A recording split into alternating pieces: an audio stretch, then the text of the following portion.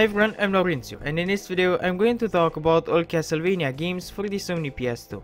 Castlevania Lament of Innocence is a pretty good translation of a 2D game onto 3D. While playing the game you can feel the 2000-ish animations by the way the characters move, but that's not bothersome. The game is still Castlevania, and it's good. Don't let the first impression fool you.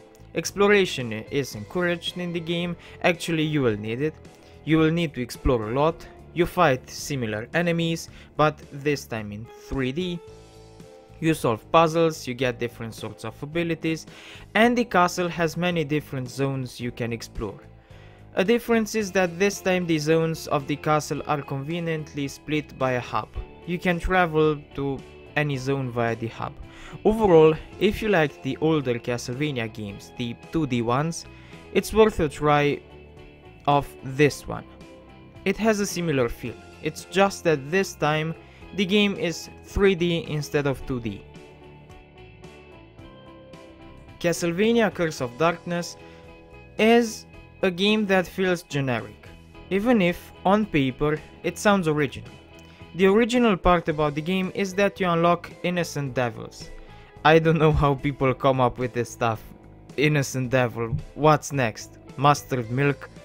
Anyway, innocent devils are these creatures that aid you in battle. They can either attack or heal you, and are plenty, and each one has its strengths and weaknesses.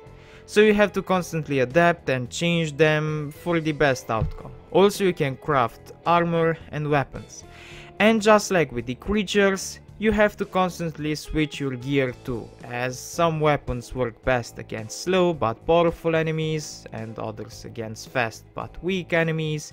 But even if the game is original in this aspect, the generic look and the repetitive combat makes the game feel bland and makes it forgettable. It's still a good game, it's just that it feels washed out.